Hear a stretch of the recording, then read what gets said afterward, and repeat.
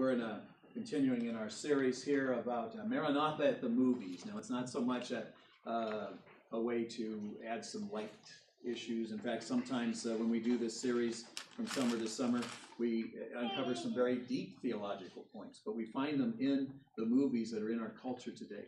Movies today rely on hitting the hot buttons of culture and hot buttons of our lives, and in order to build their box office receipts. Again, their motivation may be different, but right now we know that in that time that God has the answer for all of those cultural concerns that the movie producers and directors and actors bring forth. Today we're going to be looking at The Lion King, and The Lion King tells the story. For those of you who didn't know, I get myself in trouble, and so I'll go to our resident movie expert here. What year did The Lion King come out, Josiah? Test. 1994. 1994? 96. Okay, somebody's challenging our movie theater expert. But in any sense, it started a long time ago, and I don't know if you're like you were in the 90s. I know even in the 80s, when I married my wife, I was very, very proud of my attire. Unfortunately, from the 70s. And so my angel flights, if you remember the polyester angel flights and all that stuff, she helped me get rid of those very rapidly. And yes, and I don't know about you. For those of you who were in the 90s, many of us in here weren't even born when Lion King came out, but for those of us who were, have you changed from the 90s? You know, unless you're watching Seinfeld and Friends reruns over and over and over again, which many of my kids are, you know, we move on from things. We grow from that. And The Lion King tells the story of Simba, which is Swahili for lion. It's a young lion who is to succeed his father Mufasa as king of the Pride Lands. However, after Simba's paternal, Uncle Scar murders Mufasa, Simba's manipulated into thinking he was responsible, and he flees into exile, only to return later as an adult to take back his homeland from Scar with the help of his friends Timon and Pumbaa to fulfill his purpose and become the true king. All kids of all ages love this story for whatever reason, and so it's a great story. But at its heart, this story is about finding our purpose, finding who we are and what we're here for. You know, three of life's greatest questions, whether you're a Christian, a God follower, an agnostic, or an atheist. Three of life's greatest questions are, number one, the question of existence. Why am I alive? Why am I even here in the first place? The second is the question of significance. Does my life even matter? Is it being useful for anything? And the third is a question of intention. What is my purpose? Why am I here? Not how did I get here, but why am I here? Do I have a purpose in being? Carl Jung, the famous psychiatrist, said, "I don't know the meaning or the purpose of life, but it looks as if something were meant by it." Isaac Asimov, as far as I can see, there is no purpose in life. Even our Bible heroes, Jeremiah 20, verse 18, "Why was I ever born? My entire life has been filled with trouble and sorrow and shame." Isaiah 49:4, I replied, "But my work seems so useless. I've spent my strength for nothing and to no purpose, yet I leave it all in the Lord's hands. I will trust God for my reward." You know, those are all tragic statements. But the greatest tragedy is not death. The greatest tragedy is to live without a purpose. For it is true that every day lived outside your purpose is a day wasted. And we need to remember that every day we go without our purpose, without seeking it, finding it, and following through on it, is a wasted day. So how does one know that your purpose and finding it will be a help in your life? Well, we're going to look real briefly here at Philippians 3, verse 12 to 14. Paul says this, "I don't mean to say that I have already achieved these things or that I have already reached perfection, but I press on to possess that perfection for which Christ first possessed me. No, dear brothers and sisters, I have not achieved it, but I focus on this one thing, forgetting the past and looking forward to what lies ahead. I press on to reach the end of the race and receive the heavenly prize for which God, through Christ Jesus, is calling us." So I see 5 reasons why seeking our purpose is useful in our life. Number one, knowing your purpose gives meaning to your life. Notice Paul says, I press on to possess that perfect possession for which Christ Jesus first possessed me. Number 2, knowing your purpose simplifies your life. He said, but I focus on this one thing. So much of our life is dedicated to all of these stressful pieces in our life, but we need to focus on one thing, and this helps us to do that. In fact, number 3 is knowing your purpose focuses your life even further, forgetting the past and looking forward to what lies ahead. Fourthly, knowing your purpose motivates your life. It gives you passion. You're not just striving and succeeding as life, you're actually thriving in life. He said, I press on to reach the end of the race and receive that heavenly prize, which leads to point number 5, that knowing your purpose prepares us for eternity's sake, the heavenly prize for which God, through Christ Jesus, is calling us. So I ask you today, those who are watching online or those who are here physically with us, are you searching for that perfect career, that perfect relationship, that perfect lifestyle, so that you can find your purpose in life? According to psychologists, here are the 3 of the most common forces that drive people today. People are driven either by guilt and fear, or by anger and resentment, or by wealth and materialism. So what is it that motivates you to make those big decisions in your life on a daily basis? Is it your job, your money, your family, your power, your success, your security? Because real security can only be found in that which can never be taken from you, and that's your relationship with God. Simba tried to live as easy a life as possible, just living for himself in the movie.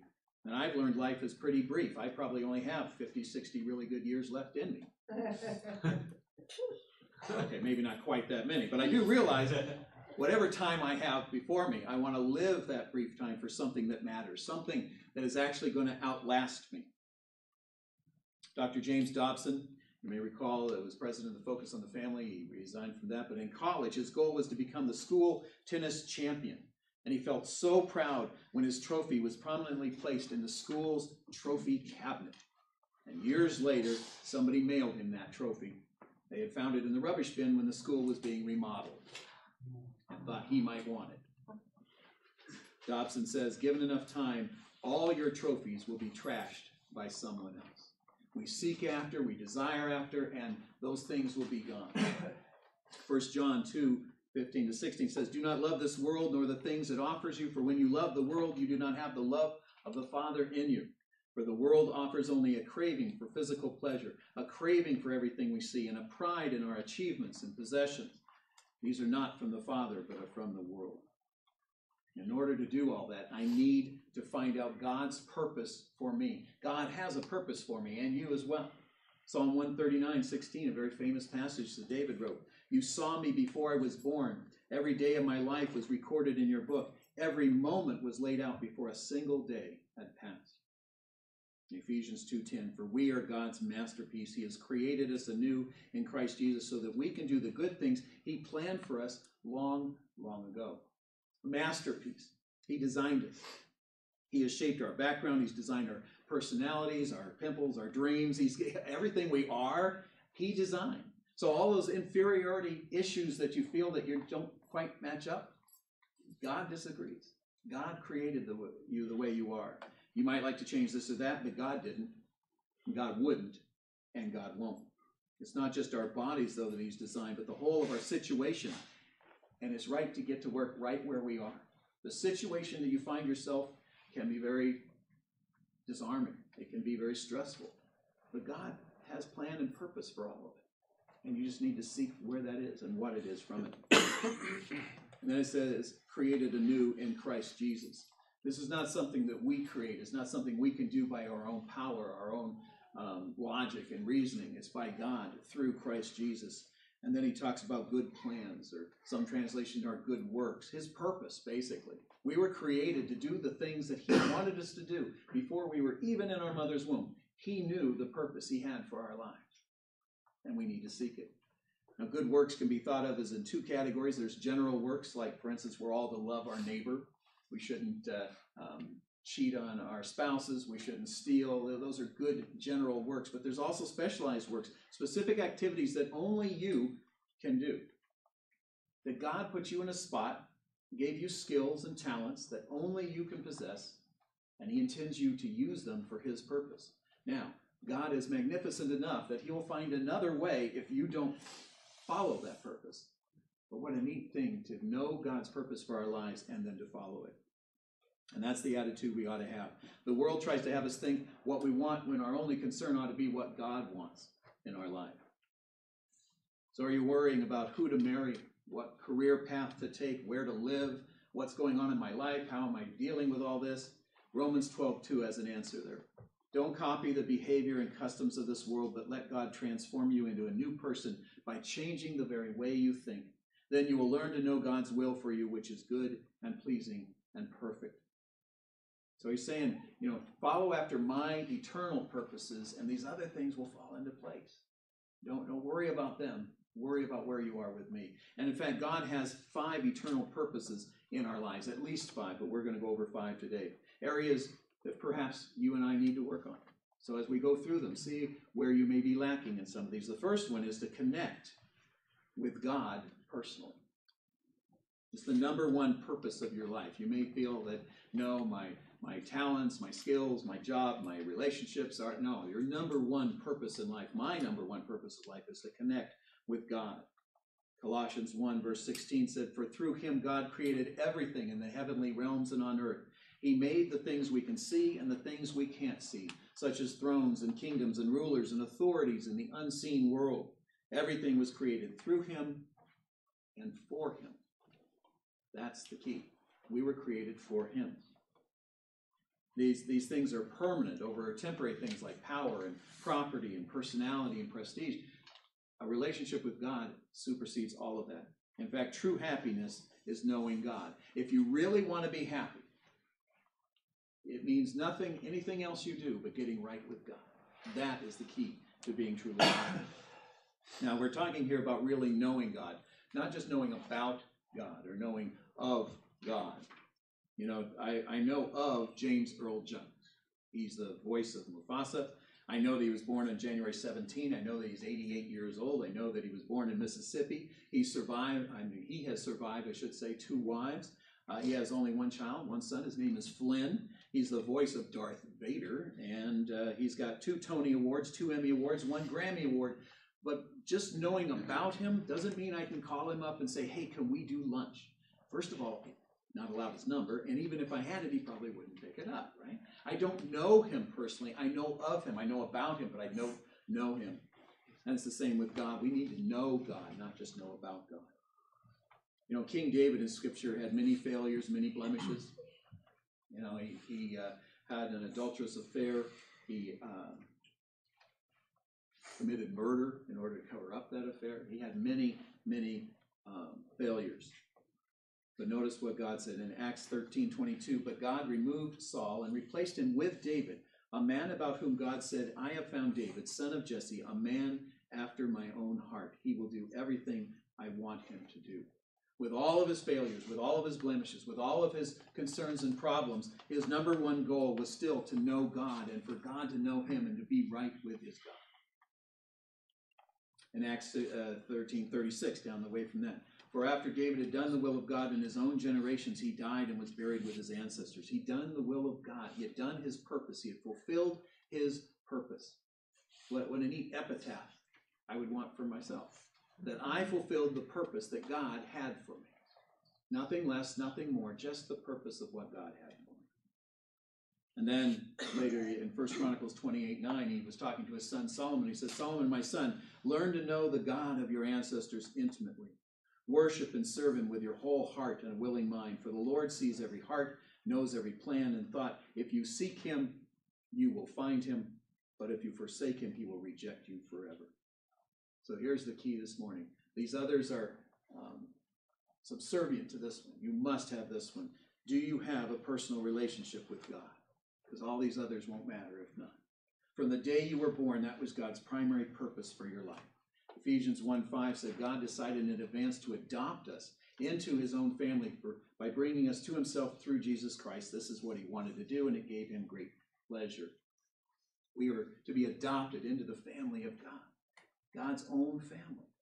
And he does that not through anything we do, but through Jesus Christ. And that is his great pleasure. God has wanted you to know him, to be a part of his family from the very beginning of time. But you know, this getting to know God's thing is both a specific point in our life when we didn't know him and then we start knowing him, and it's a pursuit of constantly getting to know him greater and greater and greater than we ever have. Secondly, we need to commit to God's church. That's the reason God created the church. Not necessarily Maranatha. Maranatha is part of a larger church, but he created the church as a whole to find and fulfill his purposes for his followers. The church is not a building. In fact, Maranatha proves that every single week we meet, we're renting an office complex. It's not the stained glass that you would normally associate with a church. It's not the pews and the pulpit and a big pulpit Bible and all of that. We don't have any of that. The church is not the building. The church is the people that enters the building. It's people, it's family. It's where we get recharged every week. We get realigned with God's purposes for our lives, to grow and together and to love together, to give together, to live together, to serve together. That's the purpose of the church. And when we're not there, we don't have to go to church to be good Christians. But when we miss that, we're missing something that God had put into place to naturally help us to regain that and realign with God's purposes. Acts 2:42 tells about the early church.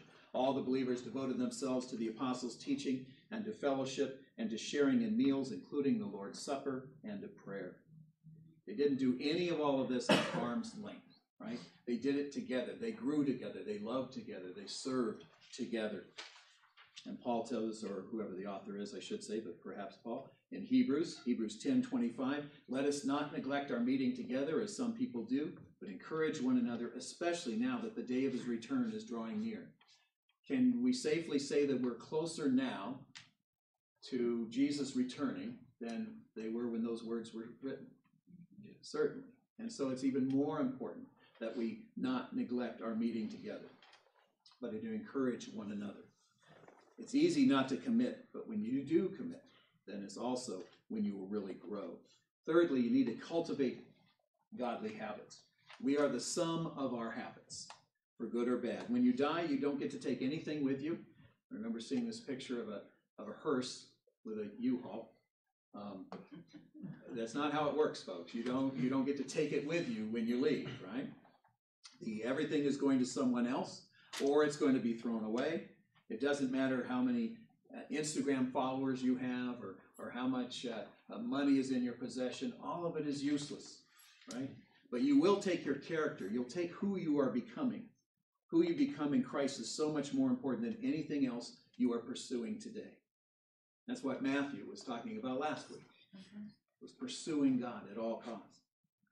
1 Timothy 4:7 says, do not waste time arguing over godless ideas and old wives' tales. Instead, train yourself to be godly. You have to train spiritually.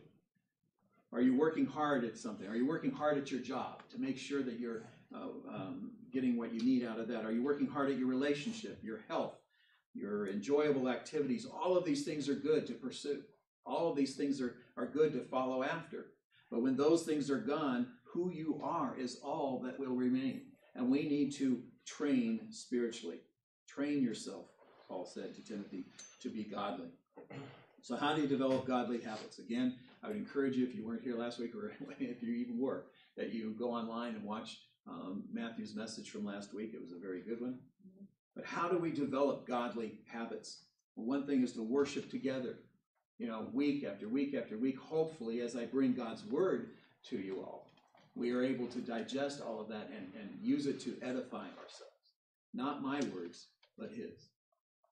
And so I'd encourage you to be here and to bring a friend and to grow as a group together in that. But prayer time, make sure that your prayer time, are you opening every day with prayer? Even if it's just a brief prayer or a long prayer or short, it doesn't matter as long as you're opening the day saying, you know what, I need to refocus. Today I've got so many things in my lineup, so many things on my schedule, but I'm going to start the day focused on you.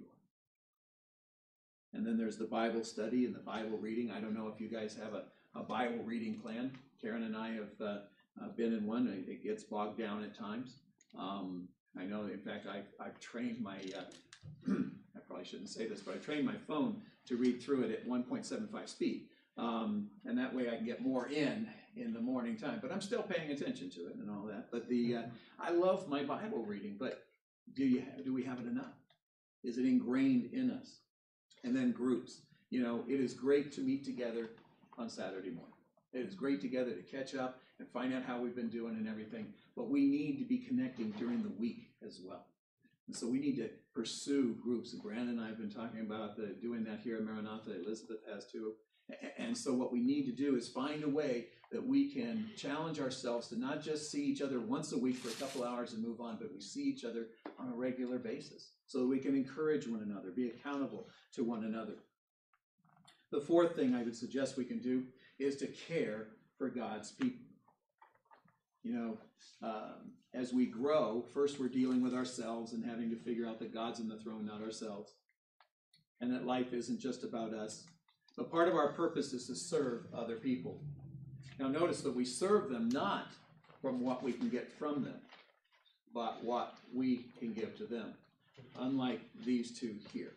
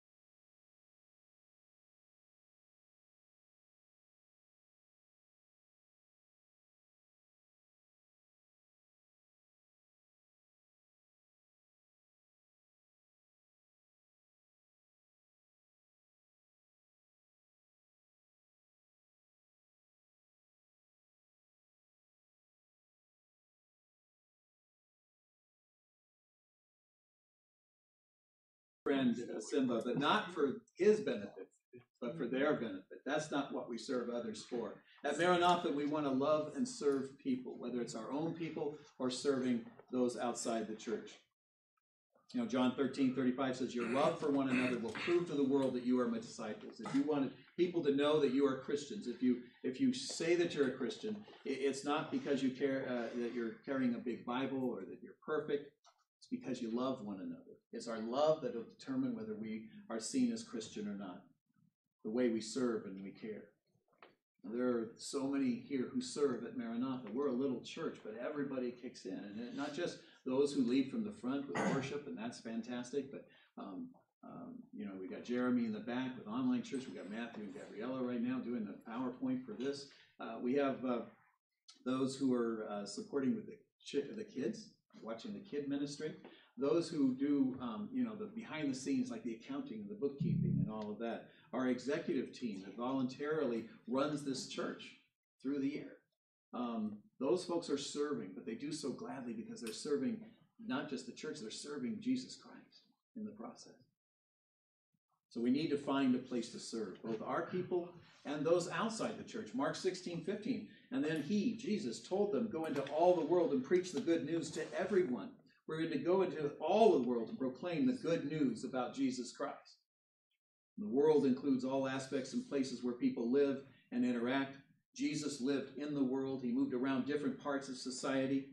He met with religious leaders and tax collectors and children and needy people and sinners, all kinds of people from all walks of life of different spheres. He was a friend of the sinners. He spent time with them. They saw his life. They heard his words. They felt his heart. He was comfortable around them. Yet he didn't compromise his lifestyle nor his character. Matthew 23:11 says, the greatest among you must be a servant. And fifthly, lastly, celebrate God's work. I mean, if you think about it, worship is just that, is worship. God is worthy of our praise and honor. So I ask you today, ask yourselves that through life, whether here at church or in the rest of the week, am I happy about the things that make God happy? Or am I happy about the things that make me happy?